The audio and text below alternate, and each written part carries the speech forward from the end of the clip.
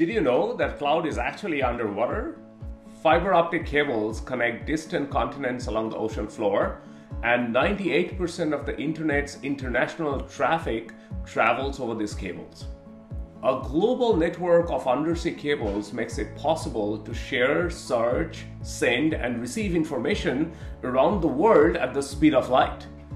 The ability to reliably connect is crucial, especially nowadays, when we turn to digital world to work, to socialize, to play, and to learn.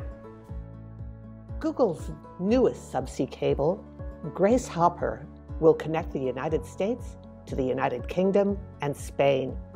We are very proud to name this cable after an inspirational woman, Grace Hopper, a computer science pioneer and Rear Admiral in the United States Navy. Our customers and users will benefit from this cable through better network resilience and reliability. It will join our other private subsea cables in Google's network, those being Curie, Dunant, and Equiano, and it will further connect Google Cloud regions and our users to one another. The cable will be equipped with 16 fiber pairs and will incorporate advances in optical fiber switching that allow for increased reliability in global communications. It will enable us to move traffic around if demand changes or if there are connectivity issues. This is the first time this technology will be deployed and is part of what makes Grace Hopper so unique. Google is continuously working to advance technologies like this to improve subsea network resiliency.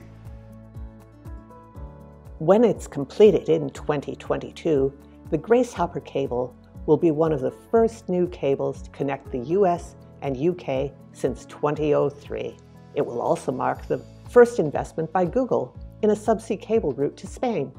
We will also be better able to connect America, UK, and the rest of Europe to our Equiano cable, which is currently under construction between Portugal and the west coast of Africa.